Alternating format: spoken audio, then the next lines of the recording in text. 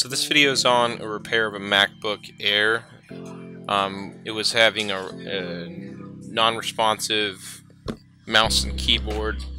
It was actually after you log in. It would actually work, strangely enough. When you think hardware, you would think that it would actually not work throughout, but it was working at a login screen. And then you would log in and it would stop working, both mouse and keyboard. So I went ahead and actually ended up reformatting this hard drive, making sure it wasn't anything software related, and then found out that it was this flex cable, which is a common problem. So looking at the flex cable, you do see some charring on the end of the cable. The customer who actually took this in to a professional place, I'm not going to call them out completely, but their local MacBook repair or computer repair place, and got a few quotes. Both were around 400 plus, which is ridiculous. You can see they actually put liquid spill on there, which seems hilarious because there wasn't any liquid damage to the logic board or to anything internally. It was just the default cable, like faulty cable, which I'll actually put a link in the description. You can get this cable online for $9 through Amazon. So one $9 cable, and that's a fix for you. So super easy fix. We're gonna go through this real quick, knock this out in a few minutes, really.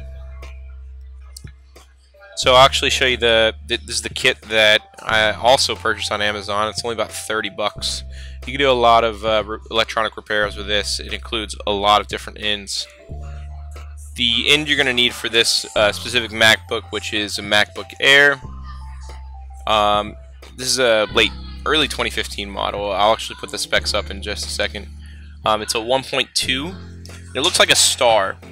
I know the actual screw itself almost looks like a clover, as like it's kind of rounded ends, but the star 1.2 size actually does work.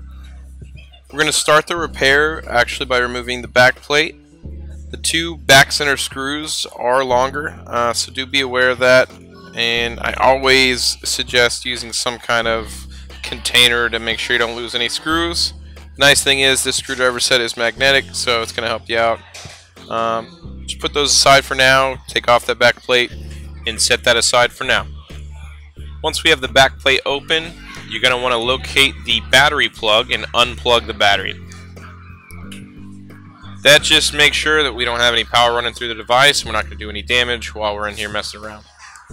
Next step, go ahead and take your T5 Torx screwdriver head and start removing the battery harness. There's going to be total of 5 screws. The one in the center and the 2 closest to the back of the MacBook are going to be longer, so do be aware when putting them back.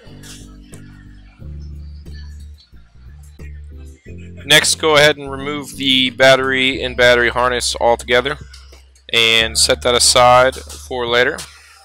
Now locate your flex cable. You're going to want to push up on the back side of where the cable goes in. There's a little flap before you pull it out.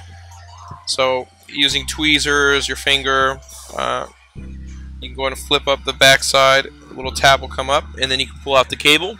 There's a little adhesive on the cable. You can go ahead and just pull it right off, and it'll come right out.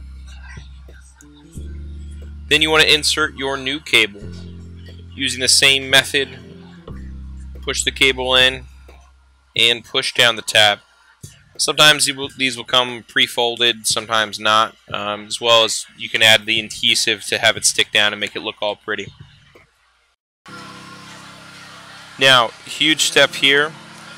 There is the wrong way and right way to put the cable in. You want to make sure it's facing the right direction, where the copper side is actually facing down.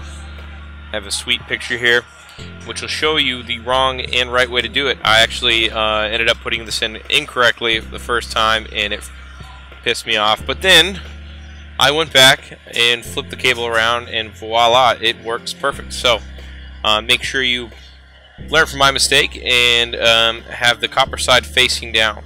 So you want the black side up when putting the cable in. Once the cable is pushed in, the tabs are pushed down. Adhesive if you want. Go ahead and put everything back together. Make sure your battery's plugged in and powered up, and be happy, because now you have saved lots of money. It only cost you $9 and a few minutes of your time to fix your MacBook Air.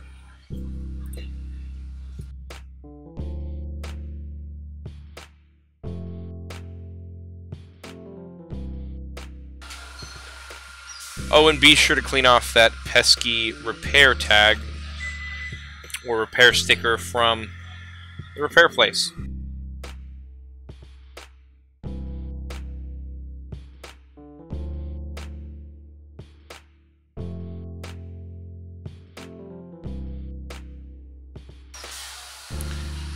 This is Ryan Duckworth from IAMDUCKY.com. Thank you for watching.